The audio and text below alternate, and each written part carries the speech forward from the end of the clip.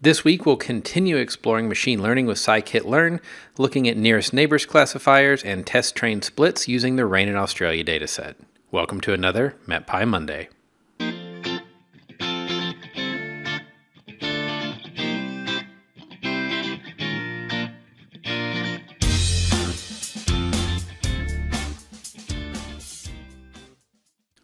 Hello, I'm John Lehman, a software engineer for Unidata.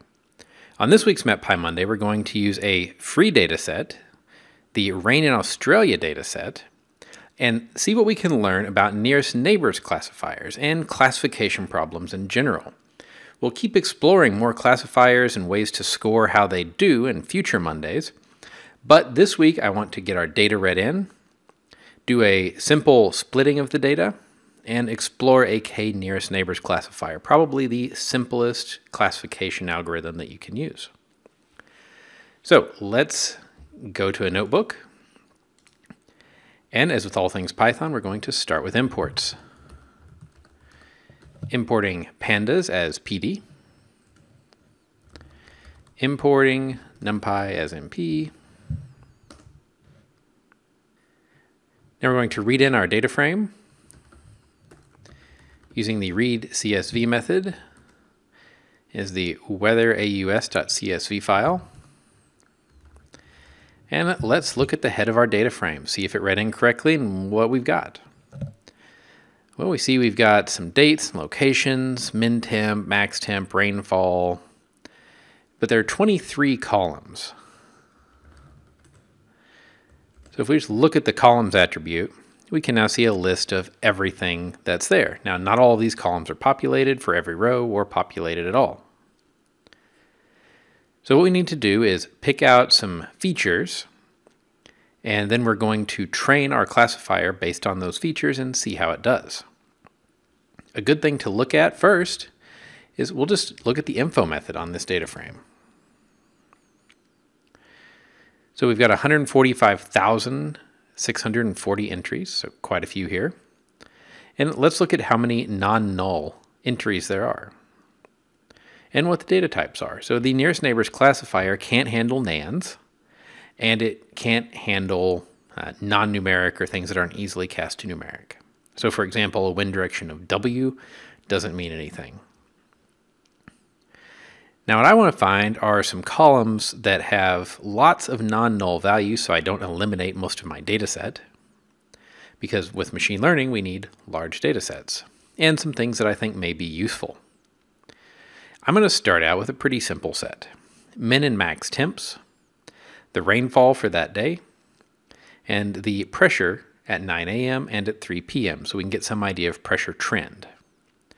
Now our whole goal is going to be to predict the rain tomorrow column. And rain tomorrow in this data set is defined as anything over 1 millimeter of precipitation. So I want to know, based on the conditions today, after I get my 3 p.m. data, is it going to rain tomorrow or not? Okay, so we need to do a little bit of pre-processing. And this is the story of all machine learning, and we're going to get into more advanced pre-processing as we go on. But first, I'm going to make a list of my features. Now, you may ask, how do I know what features to use? Well, you don't. This is where you've got to get creative. Try different sets of features. Do lots of trials. And you can even do something called feature engineering, where we take features and combine them or manipulate them. We'll have, say some value and then the log of that value, or the square of that value, or that value plus another value, to create a new feature that we don't actually have in the data set but is derived. And sometimes those derived features can really help performance of the algorithm. I'm also going to create a list called check rows. It's going to be a copy of features. And I'm going to append to it the rain tomorrow column. So rain tomorrow is not a feature that I want to use to train my, well, we'll use it in training, but we're not going to use it, we're not going to know that beforehand. But I do want to make sure that it is a valid value, because as we can see here, there are only 142,000 non-nulls. So there are some null values in there. And again, k-nearest neighbors can't handle those. Okay, so now we're going to use pandas drop NA. I'm going to say to drop NA on a subset equal to check rows. And we'll look at our info again. So now we're down to 126,600 entries. So we lost quite a few here. We lost almost 20,000 entries that didn't have those features as non-null values. And you can do some more advanced techniques, like you can impute those values, but for now we're just going to drop them if they're not there. That is the most straightforward method, if you've got enough data. Now when it comes to training this algorithm, we can't just show it the whole data set because, well, it's going to memorize it. These algorithms are very good at learning data, and if you give them enough fitting parameters and all of the data, they will get 100% accuracy because they will memorize the data set, but that trained result won't generalize well or at all. So its performance on data it hasn't seen before will be very bad. So what we do is we're going to split our data. We're going to have a training data set, which is the larger data set that we're going to use to train the algorithm. And then we're going to hold some data back. You also hear it called a holdout set. And that is data that we're not going to show to the algorithm. After we train it, we're then going to use that to test how well our trained algorithm performs. All right. So we generally call our data capital X. And we're going to get our features from the data frame. Y is our target, and that is the rain tomorrow column.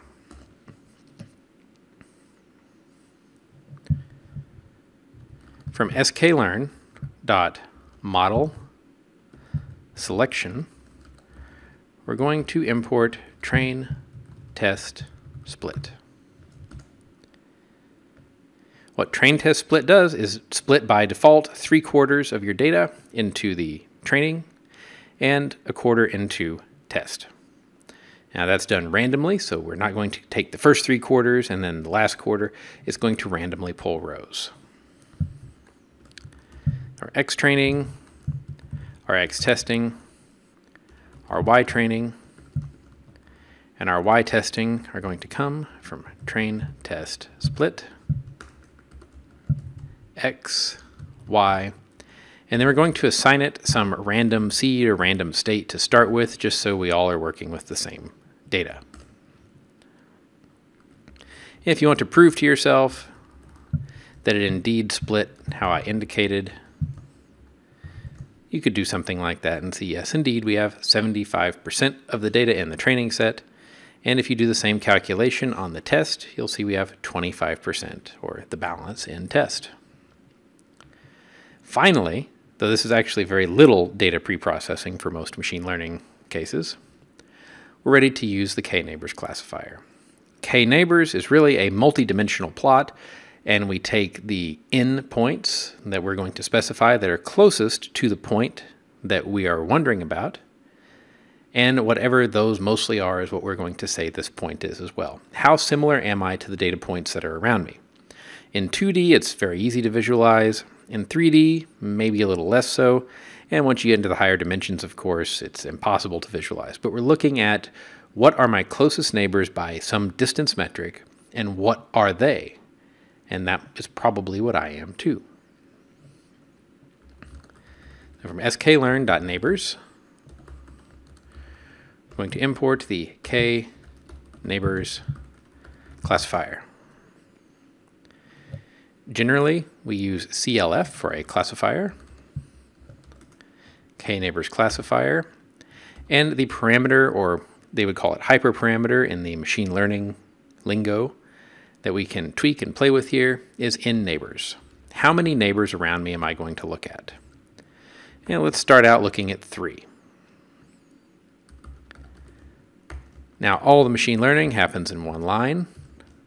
Not necessarily that exciting. We're fitting based on our training data set. And now we can make predictions.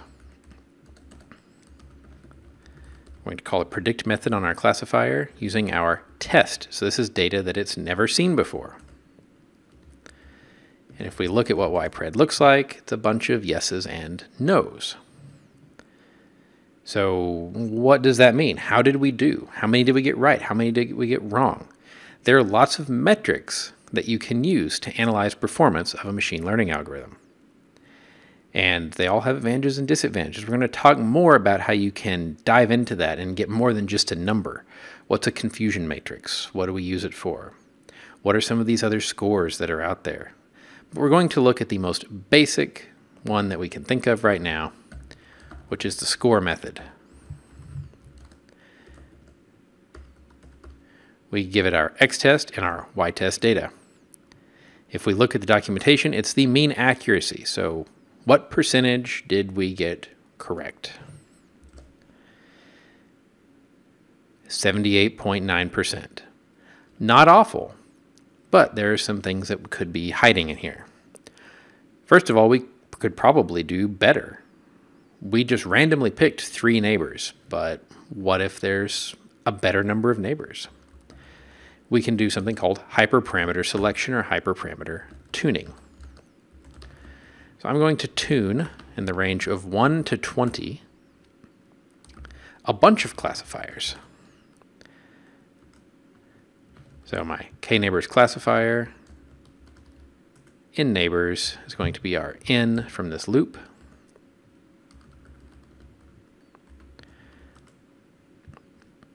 I'm going to xtrain, ytrain to fit, and then scores.append, clf.score, xtest, ytest. This will take a couple minutes to run, depending on your system and what range you're searching over. But you got to remember, we're fitting 20 instances of this classifier and scoring them. So we'll check back in a couple minutes. Okay, so we've trained all of our instances here. I'm going to import matplotlib.pyplot. Use our matplotlib inline magic.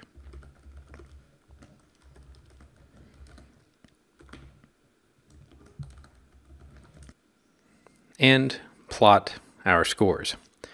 So we can see the score goes up, including past 3 where we were guessing, but sort of starts leveling out somewhere around 10 neighbors. So out here we're probably just overfitting and certainly using extra compute time. So maybe around 10 neighbors would be where I would pick and run my production version of this algorithm, if you will. But we still don't know the whole story, because what we care about is predicting rain, potentially more than no rain, but we don't know what the distribution of our data looks like, and we don't know, other than, well, it got up to around 80-81% correct. Did it do that by just guessing all no rain or all rain? There's some tools we can use to examine it, and we'll look at those more next week, but it's something to think on. We can look at the distribution of the rain tomorrow, and sure enough, only about 20-25% of our data set had rain the next day.